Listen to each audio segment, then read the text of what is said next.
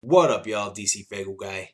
The news of Twiztid doing a new Rydas album was announced well over a month ago now. The pre-orders just dropped. People are talking about it, and here's what I think about it. My 2 cents, motherfucker. Now, I think a lot of you are actually going to be surprised my thoughts on this, because I've voiced my opinions about Twiztid doing Dark Lotus at their shows. A lot of people disagree with me with that.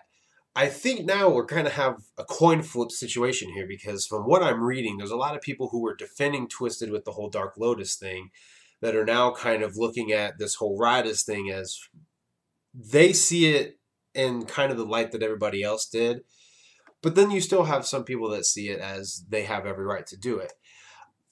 I'm not going to argue that point.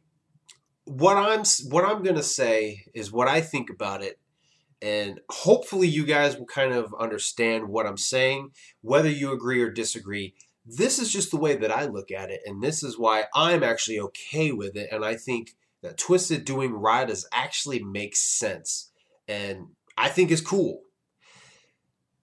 Let's just kind of jump back and talk a little bit about the whole Dark Lotus thing. I've made my videos about it. I've made my thoughts and opinions about it very clear. And the reason I feel the way about Dark Lotus is Dark Lotus was always meant to be Twiztid, Blaze, and ICP. You take any one of those out, and to me, it's just not Dark Lotus. It's Twiztid and Blaze, or it's ICP and Twiztid, or Blaze and ICP. You take any one of those out, to me, it's no longer Dark Lotus. However, the Psychopathic Rydas has always been a revolving roster of rappers on it. Everybody that was currently on Psychopathic Records took on an alias, rapped as that Ryda, and that's the albums that we got. It was always rotating, with only the core members being, of course, Twiztid, Blaze, and ICP, or under their aliases. So when the beef happened, we got a clear explanation of what the fate of Dark Lotus was. But, you know, when Twiztid left Psychopathic Records, one of the questions people asked is, what did this mean for Psychopathic Rydas and Dark Lotus? We got the answer for Dark Lotus. With the beef, they're fucking broken up. Dark Lotus is kind of dead right now, whether Twiztid tries to carry it on as Lotus or not. However, the Psychopathic Rydas, through that beef, why couldn't these individuals here split off and do their own things? You know, there are gangs born out of some gang members leaving this gang and going and starting their own gang. And to me, musically, that tells a story of what happened to Lil Shank, Cell Block, Fofo, and Young Dirt, assuming that they'll all be in the new Rydas album. I don't fully know like who all is planning to be in the Rydas or not. But to me, this can tell a story of what happened to those Rydas. It's in the same way that I'm okay with Misery doing the last Ryda album. I believe he's still planning to work on that. That, to me, I think is going to be a dope project. I don't think it'll ever happen, but I would hope out of this that ICP gets together with, like, say, Ouija Mac. Maybe Isham comes on and does it. Maybe even Misery comes back and does some of his Twin Gats and Big Hoodoo, and we get a Psychopathic Rydas album in kind of a retaliation to this Rydas album that's coming out. But to me, I'm perfectly okay with Twiztid doing the Rydas, simply because musically, in the whole kind of gimmick of what the Rydas is, this musically and within a story makes sense, because these Rydas are going off and doing their own thing under a new name. They drop Psychopathic off. They're just the Rydas.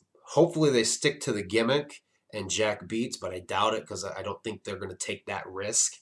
I would assume they're going to keep their aliases the same as well. I'm assuming Madrox will be Lil Shank. I'm assuming that Monoxide will be Fofo. That's the assumption I'm making. I haven't listened to the new single yet. I'm probably going to listen to the album because, like I said, I'm okay with this project because musically it tells a story that makes sense to me. I would love to see something more become of it from Psychopathic's end, but I think we all know that's never going to happen just because ICP's focused on themselves right now. And for that point, the Psychopathic Records roster really isn't even clear at this point. is Light still part of the label or not? Is DJ Glade still part of the label or not? Then they're doing their own things with their own labels now. Really, the only ones I think that are still under the umbrella of Psychopathic Records is just Ouija Mac and Big Hoodoo. So maybe we could get a Rydas from them. I don't even think that's anywhere on ICP's priority list at all.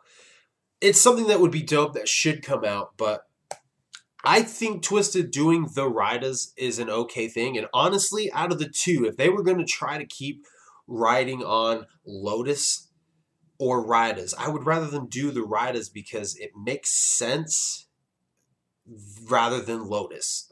Because Lotus was always Twiztid, Blaze, and ICP. Rydas has always been rotating or revolving. It's just been an ever-changing roster.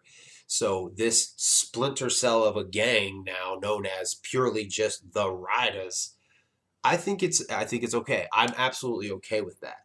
I plan on checking it out. I don't know if I'll buy it or not. It depends on if I like it, but I think them doing it makes the most sense out of anything that they could cherry pick from successful ideas that have been birthed at Psychopathic Records. So, love or hate my 2 cents on this. Leave your thoughts down below if you disagree or not. But that's just what I think. So, thank you guys for watching. I'll see you guys next time.